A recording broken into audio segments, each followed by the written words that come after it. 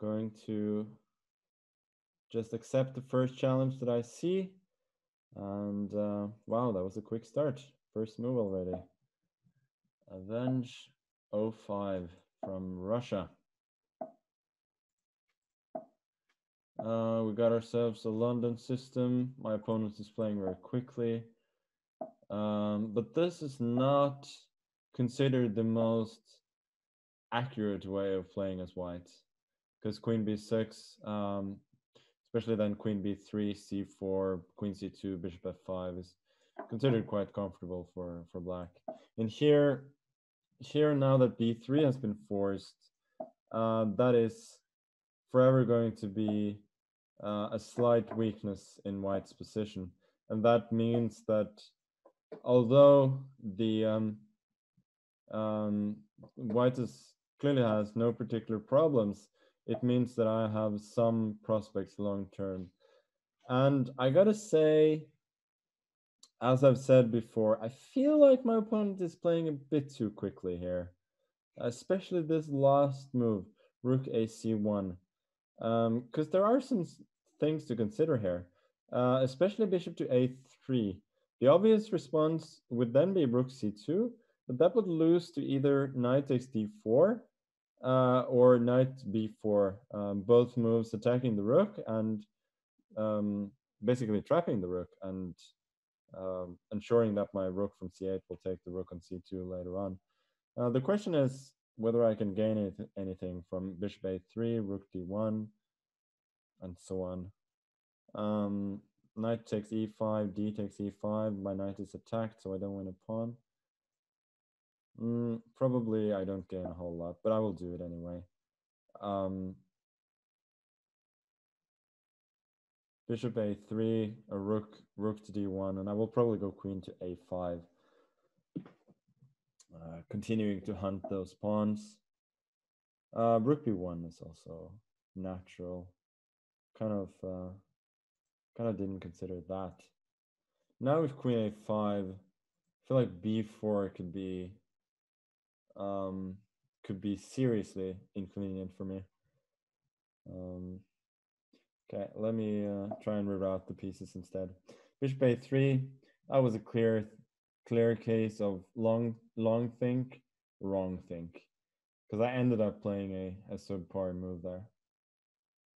Now I've at least opened up the attack on the c file. So although, and this trade I'm fairly happy with, just getting his knight away from e5. And generally trades here are pretty good for me, seeing as I will be doing well in an ending because of my superior pawn structure. He does have a little trick here, which is rook to b3, or I actually have a trick because rook b3 looks strong, right? If he'd played rook b3, a b4, c b4, I cannot take on b4 with a bishop because of a3, and that bishop cannot move because of the pin on my queen.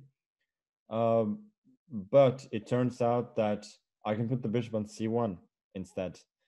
Only square that it has, but it's a good square. And later on, I can potentially trade the bishop for his knight, and I will be having a better pawn structure there. Think again, he should have gone rook b3 here, because this trade is very good for me, seeing as I have the more compact pawn structure, and his pawn on d4 is going to be weak until the day it eventually falls, and his pawn on a2 may be weak as well.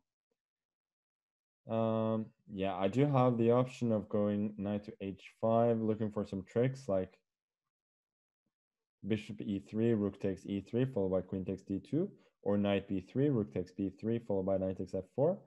But after bishop g5, I don't see it. f6 runs into queen takes g6, so I cannot really do that. So I'll do rook to c8 instead. Often the most natural move is just the best.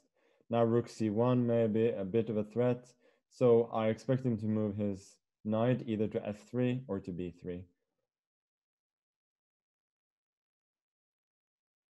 Probably f3, and then I will almost certainly play knight e4, exploiting the fact that that square is no longer protected by one of his by his knight. I think maybe queen a6 is not stupid here. I could have gone queen a7, forced the trade. Then he goes rook takes c8, knight f3, and my queen may not be doing all that much on a7. It feels like it's a bit more active on a6, and it also opens up the possibility of playing bishop to d6 later on.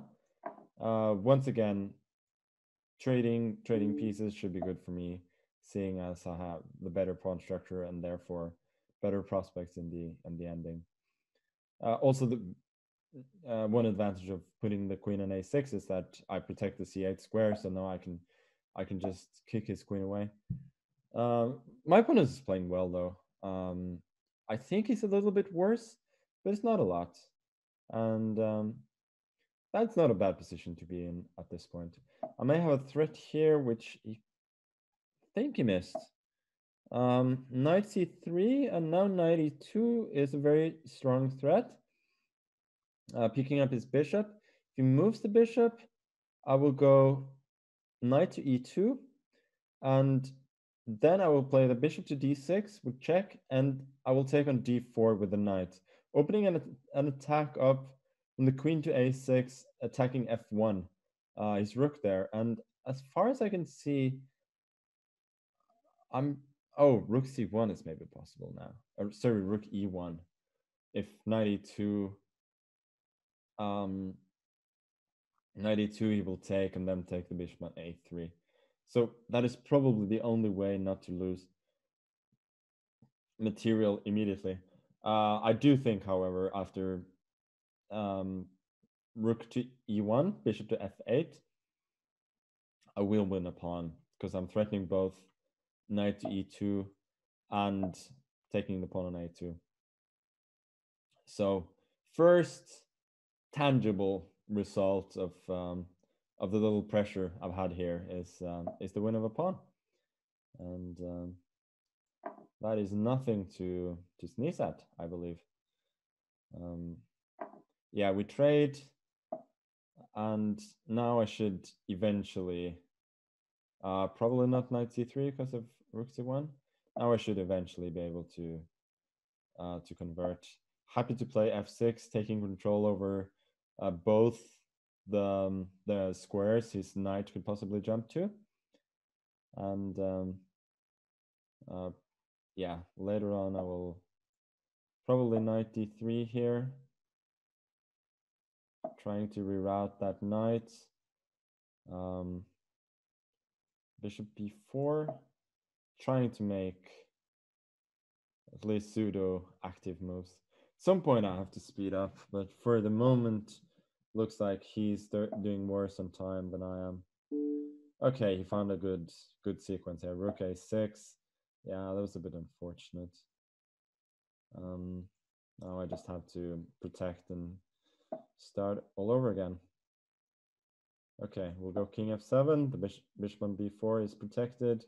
Next I will go rook e7. If he trades rooks, I'm happy with that, since his rook was the active one. And then I'll bring my king around, and I should eventually win this game. Okay, could trade, but also just working the king up seems fine. King c4. Now I think d4 is falling, and yeah, bishop c3 seems cleanest. Take on d4 next, and 2 pawns up is at least one too much.